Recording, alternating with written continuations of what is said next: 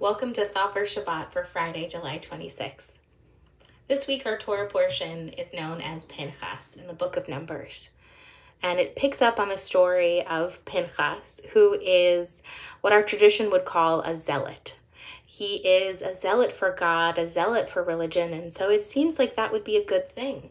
But some of Pinchas's actions that we read about in the end of last week's Torah portion seem extreme. Although he cares very deeply, although he knows that what he's doing is for an important cause, it's hard to make sense of his actions in that context. And so this week we pick up with the story and we find out how God thinks about Pinchas's actions. And God says, because Pinchas did what he did, God is going to offer Briti Shalom, my covenant of peace. God is offering a covenant of peace to Pinchas.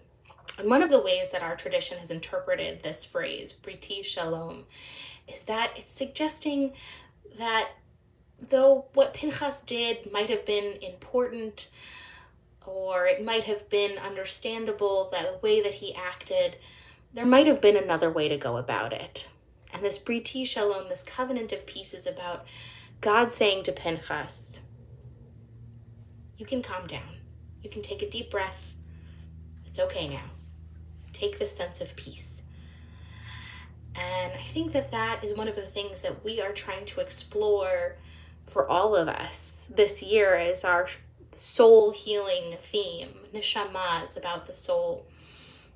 How can we find for ourselves a covenant of peace with God? How can we find that sense of wholeness every time we are feeling elevated, every time we are feeling extreme, even if it is something that we really believe in, we care very deeply about?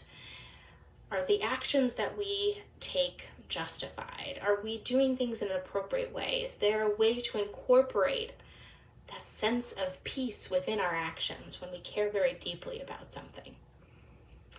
And so tonight we will be exploring one of the prayers in our liturgy and one of the many ways that we can interpret it. This prayer is known as Elohai Neshama, and so we're going to take that theme for our first one voice Shabbat service with Cantor Carlin and explore it deeply. Of course, the band will be there, our fabulous one voice Shabbat band. We will sing and pray and connect and find a sense, I hope, of wholeness and of peace. And as we connect to our soul and this wonderful gift that each of us has within us. So we hope to see you there. Shabbat Shalom.